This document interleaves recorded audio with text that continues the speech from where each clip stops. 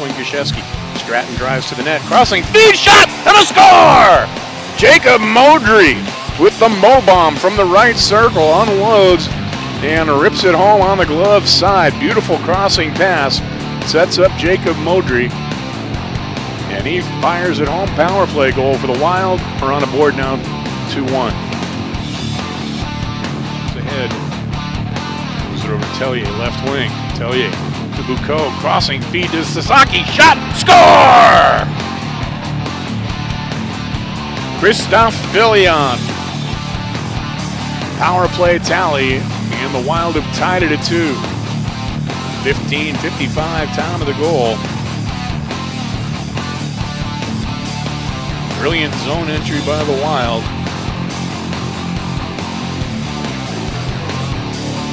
And we're even up at 2 apiece.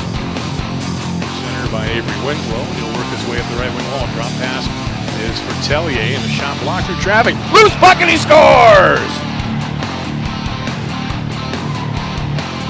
Christophe Tellier stayed with it and muscled his way through, found a loose puck on the doorstep, and was able to punch it through the 5-hole.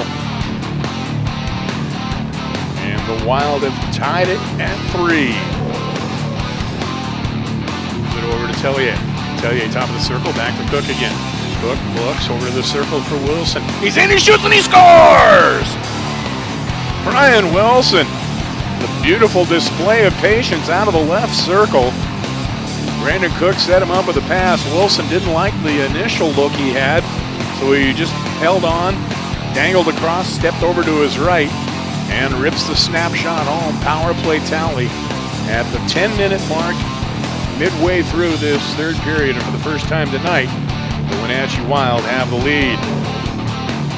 Point shot taken there by Cook.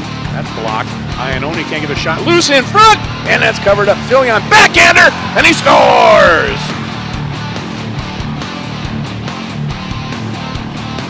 On the rebound, a backhand shot for Christophe Fillion, his second of the night. And again, great pressure by the Wild as they smell blood and were circling in the water.